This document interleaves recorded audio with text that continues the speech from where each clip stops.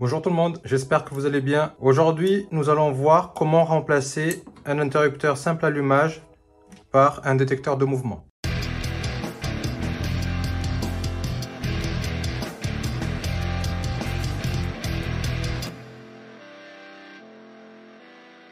Aujourd'hui, nous allons voir comment remplacer un interrupteur simple par un détecteur de mouvement. Avant de réaliser le tuto, je vous rappelle toujours les consignes. Il faut bien se mettre en sécurité. Donc ici, je vais soit baisser mon interrupteur différentiel, soit mettre à 0 mon disjoncteur qui protège mes lampes.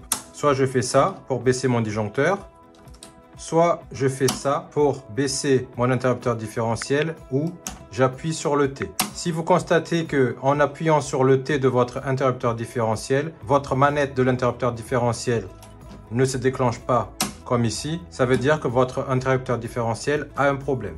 Par précaution, je vais mettre le 2 à off. Aujourd'hui, on va essayer de remplacer cet interrupteur-là par ce détecteur de mouvement. Donc, comme vous le savez, un détecteur de mouvement, comme ici, cette gamme-là, il y a juste deux connexions. La phase qui rentre ici et ça sort pour aller sur la lampe ou sur les lampes. Pour réaliser le tuto, je vais enlever mes fils qui sont sur mon interrupteur. Si vous le constatez, nous avons deux fils ici, orange et violet. Le orange qui est ici, ça vient de ma lampe 1. Le violet qui est ici, ça vient de ma lampe 2. Et la phase qui est ici en rouge, ça vient directement de mon disjoncteur qui est là.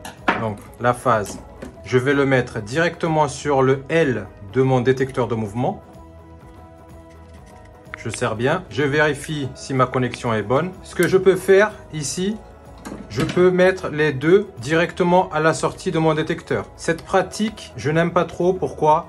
Ça peut être une source de panne. Pourquoi? Au fil du temps, il se peut qu'il y en a un des fils qui sont ici, ça peut s'enlever. Donc, ce que je préfère faire, je vais mettre les deux fils sur un wago et arriver juste avec un fil sur mon détecteur de mouvement. Ici, si on fait l'essai, ça peut marcher parfaitement, il n'y a pas de souci.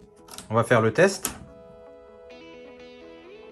Là, comme vous le constatez, les lampes se sont éteintes. J'ai mis du mouvement à côté de mon détecteur. Ça s'est allumé. Maintenant, on va essayer l'autre pratique. Je baisse mon disjoncteur et mon interrupteur différentiel. Je vais relier les deux lampes, c'est-à-dire le retour lampe violet qui vient de ma lampe 2 et le retour lampe orange qui vient de ma lampe 1 ensemble.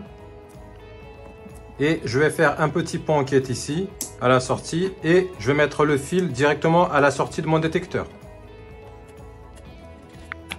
Bien évidemment, vous pouvez faire cette manipulation-là si vous avez de la place dans votre socle. Par contre, si vous n'avez pas de place, essayez de bien serrer les deux fils à l'intérieur de la connexion de votre détecteur de mouvement et bien tirer s'il n'y a pas de mauvaise connexion ou pas. On va faire le test.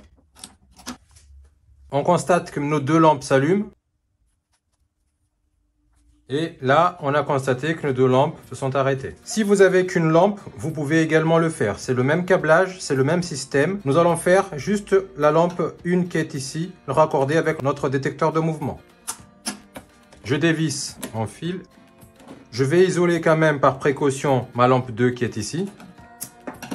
Et on va juste faire le raccordement de la lampe 1 ici sur notre détecteur de mouvement. On constate que notre lampe 1 s'est allumée. Et maintenant, on constate que notre lampe s'est arrêtée. Ce qu'il faut faire également attention quand vous raccordez quel que soit un appareillage électrique, par exemple comme ici, il faut faire attention au niveau de votre connexion qui est ici. Il ne faut pas que le brin du fil soit trop long. Et il ne faut pas non plus que la connexion, c'est-à-dire la vis de connexion qui est ici, serre la partie isolante qui est là. Il faut faire très attention sur ça, ça peut être une source de panne. Vous pouvez également régler votre détecteur en enlevant le cache qui est ici. Ici, vous avez la possibilité de régler la durée de l'allumage de vos lampes ou de votre lampe. Et ici, vous avez la possibilité également de régler l'intensité lumineuse et ainsi de suite. Tous ces réglages dépendront de votre gamme de détecteurs. J'espère que ce tuto vous a plu. Je vous dis à très bientôt. Au revoir.